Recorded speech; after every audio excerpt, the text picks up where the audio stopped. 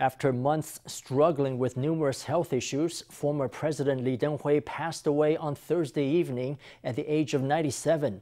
Doctors at Taipei Veterans General Hospital confirmed that his wife decided to turn off life support after Lee's condition took a turn for the worse earlier this week.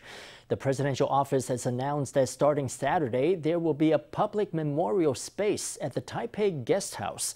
Funeral arrangements for the first democratically elected president of Taiwan are still to be confirmed.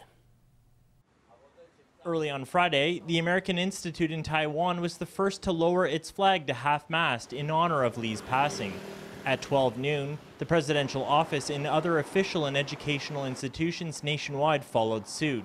The flags will stay lowered for 3 days. The presidential office held a meeting to decide on next steps. To allow the nation and citizens in every field to mourn, the president has decided to create a memorial for the late President Lee at the Taipei Guest House. Memorials will also be created at our country's overseas offices. With regard to the funeral arrangements, such as the farewell ceremony and the funeral ceremony, we will draw up plans in forthcoming working meetings. After discussions with President Lee's family members, we will make a joint public announcement. The meeting was chaired by Presidential Office Secretary General Su Jia-quan.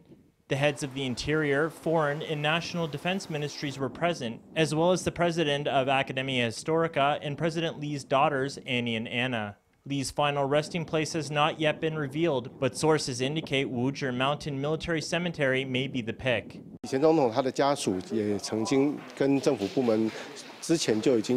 President Lee's relatives have already had a certain amount of discussions with the Interior Ministry, including on topics like whether to choose Wuzhi Mountain Military Cemetery. I believe that in light of President Lee's service to Taiwan and his former position of Commander-in-Chief of the Armed Forces, this would be an excellent choice.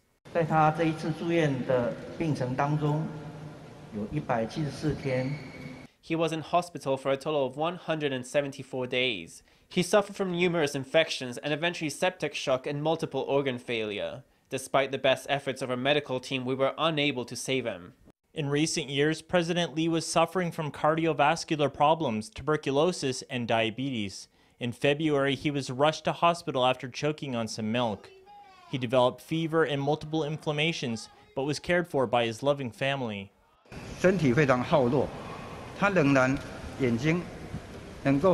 He was extremely frail, but he was still able to look at photos of his great-granddaughter and videos. He would watch steadily, very clearly aware, following the footage. It was very moving for the nurses to see.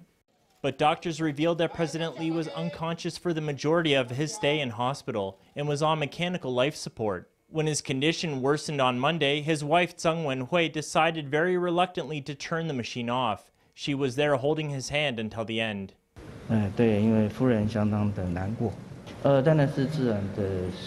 Yes, because his wife was distraught. Of course, it was a natural death, but he was attached to breathing apparatus. We removed it for him.